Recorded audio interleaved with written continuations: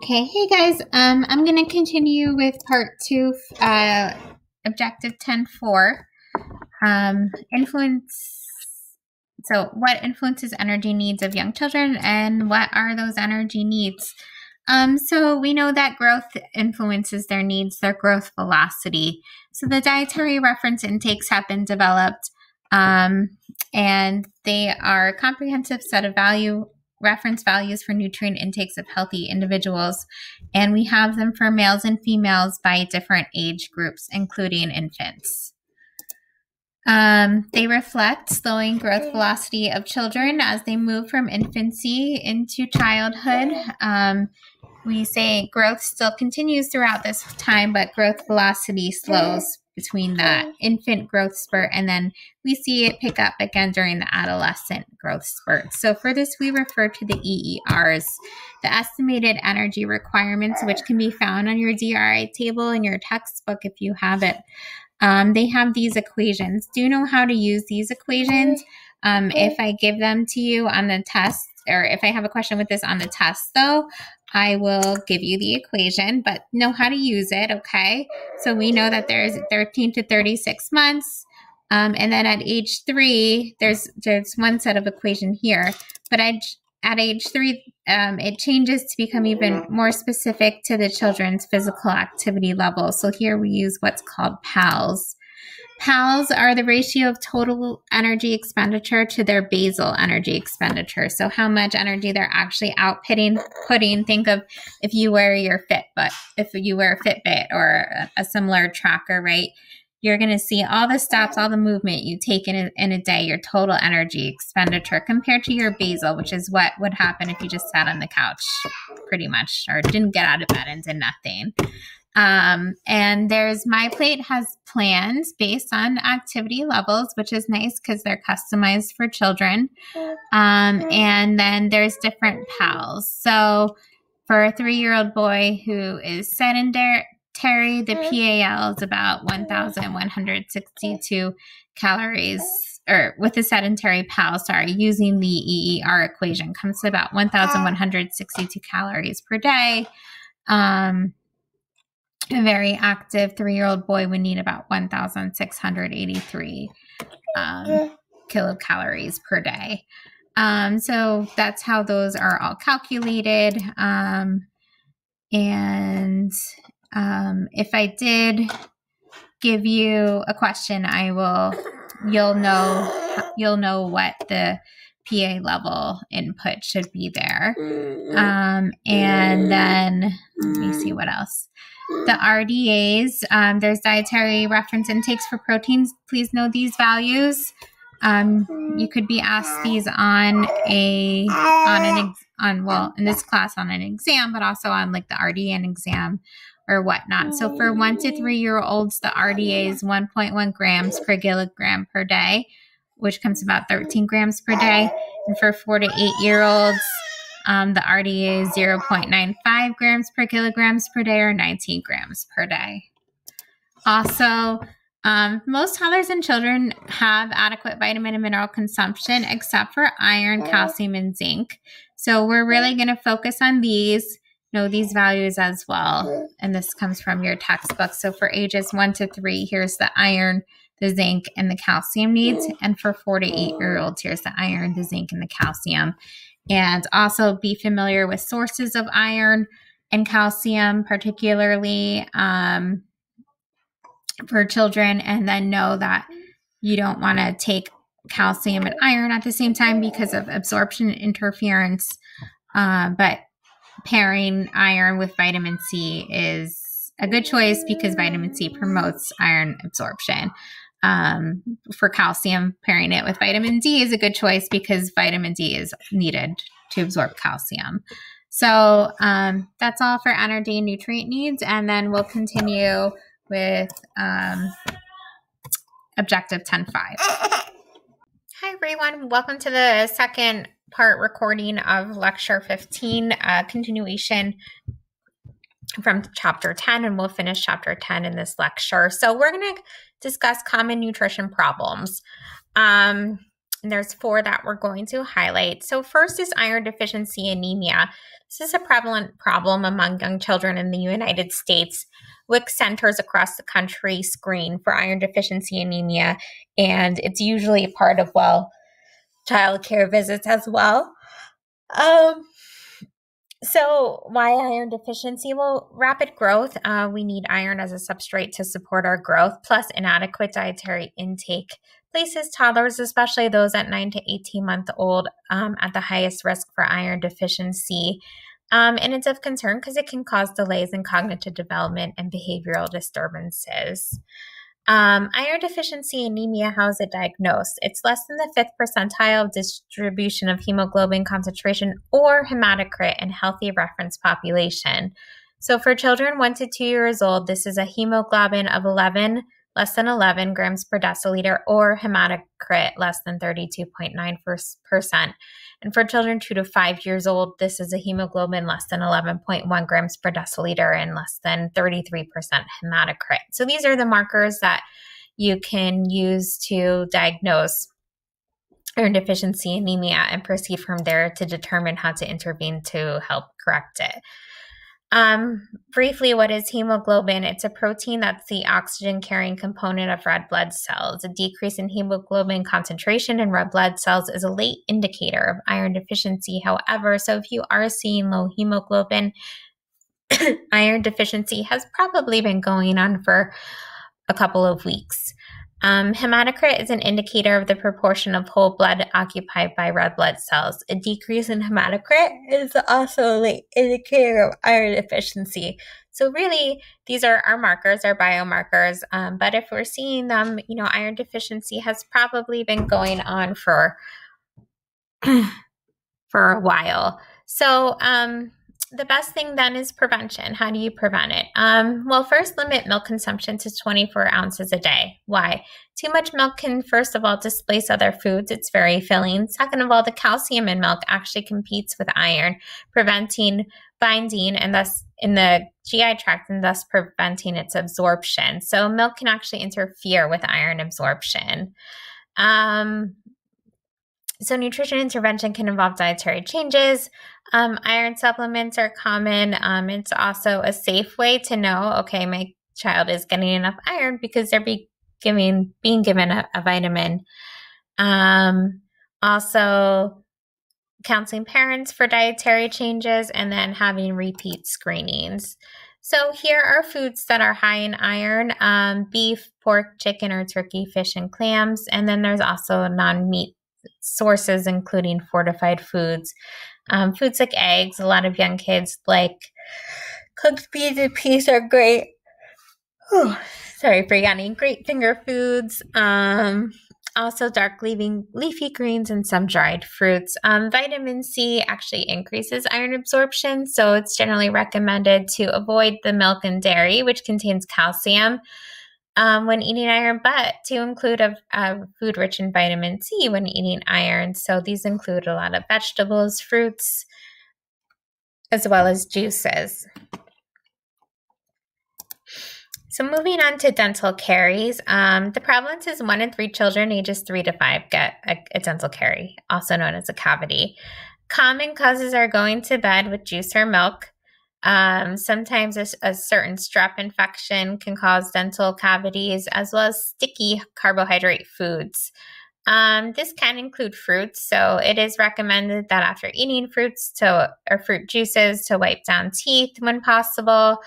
And another good prevention is fluoride. So this could come from fluoridated water, finding out if in your home water is fluoridated, as well as toothpaste or supplement.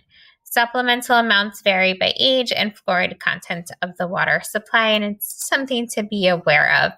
Another issue is constipation, dry, hard stools that are difficult or painful to pass. And then although concerning, it's usually temporary and can be treated. A really common cause is diet, having a low fiber or low fluid diet. Again, if a kid is going through a food jag, if they're going in a plateau in growth and not eating as much, that could be a reason why their diet's lower in fiber or fluid. So dietary changes there could help. Some illnesses might cause constipation, resulting in an appetite change or medication side effect. Some children will withhold, especially if they start potty training and they're not comfortable yet going to the bathroom. And any change in routine or a stressful situation can also cause constipation. Common approaches for constipation are adequate fiber and fluid, sometimes gentle laxatives, which need to be recommended by a pediatrician, such as polyethylene glycol, or the brand name is Miralax. And if they don't respond well, then your pediatrician might suggest a consult with a pediatric gastroenterologist just to rule out or in another possible cause. And here's a table of an example of foods provided that are high in fiber that are good for younger children by the American Academy of Pediatrics. So you can view this table on your own. Another common problem is elevated blood levels. And again, at wellness visits similar to iron, children will get evaluated for lead. It's seen in 1.6% of children ages 1 to 5, but it's here, even though the prevalence is lower. It's very serious because it's linked to lower IQ as well as some impaired motor, behavioral, and physical abilities. High blood levels can decrease physical growth, and it's important to reduce lead poisoning by eliminating sources of lead. There are some nutritional considerations. Diet's important. Nutrition deficiencies like calcium and iron can actually increase lead absorption. So we want to make sure we have adequate intake of those.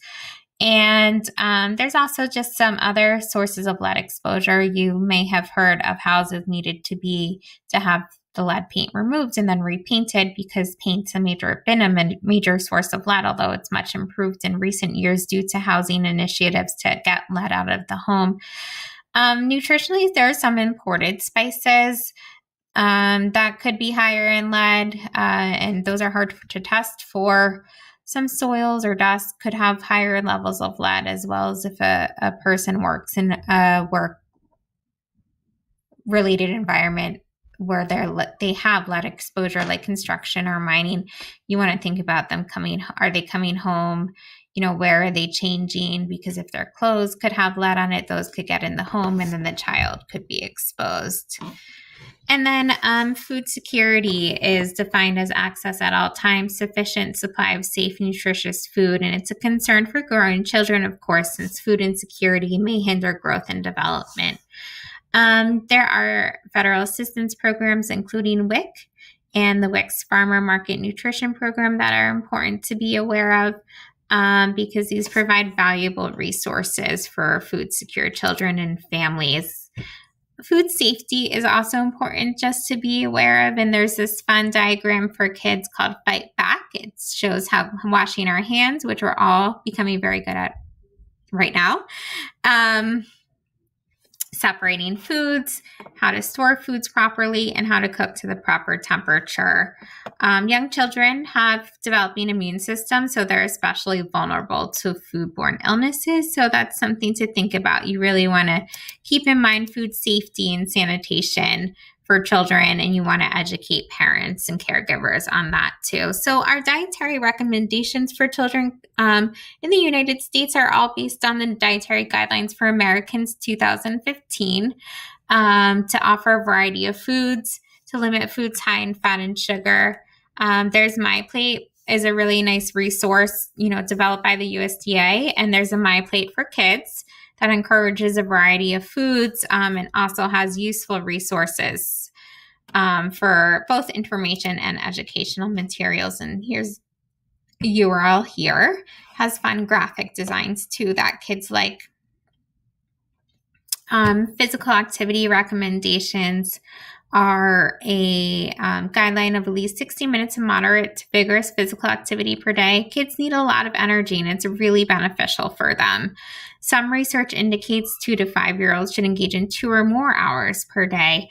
And that can be, it doesn't need to be like running or sports. It can just be active play, like playing games in the yard, going for family walks, having freestyle dance sessions, hide and seek, Ring Around the Rosie, Simon Says, tag, etc.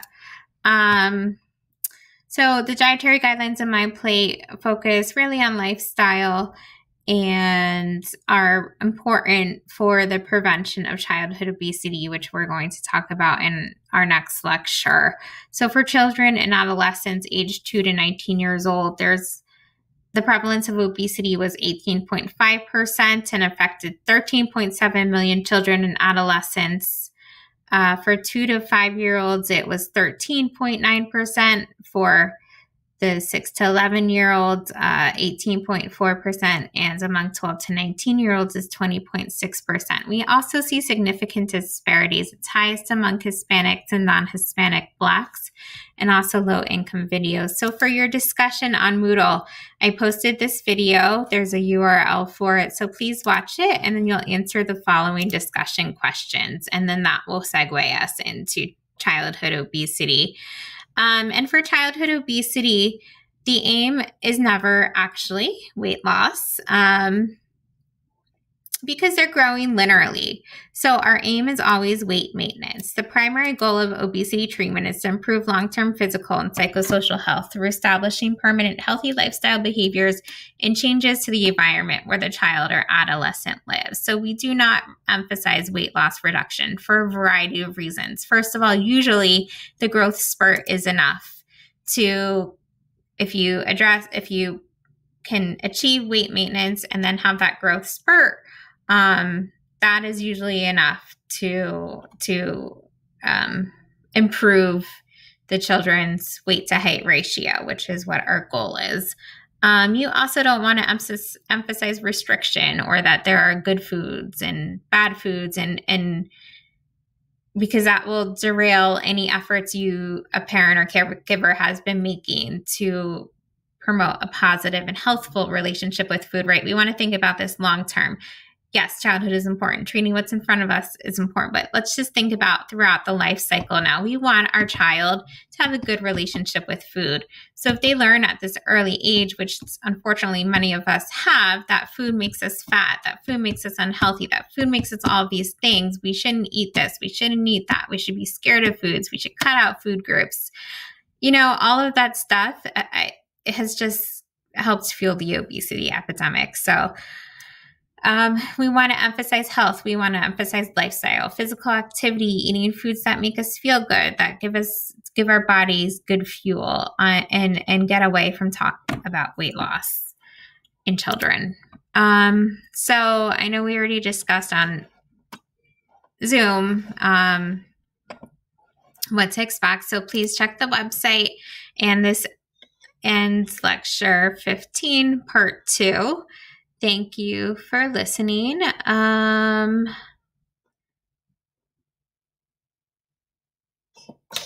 Okay, yeah. So thank you for listening, and I'm just trying to check back in the lecture. So I hope you found this interesting on childhood, on toddler and preschool nutrition. This is probably my favorite area. This and lactation I really like. But part of, a great thing about the course is that we get to see every area, so you can find which areas you like as well. And have a great, if possible, have a great break. I hope you can find some positivity in these times, even if you're out working and you're on the front line, doing fantastic work that you're doing. Take time for yourself. Let yourself feel whatever you're feeling, and let yourself be you, and give yourself your space to do that. But connect. We still have work to do. We still need to stay focused. You're still in school. You're still doing something amazing, and finish your classes strong. Try not to use this tough situation as an excuse not to be the best that you deserve yourself to be for your career and for your future. If you need anything, feel free to reach out to me or other DI or other foods and nutrition faculty members. And also the college has a lot of resources as well. All right.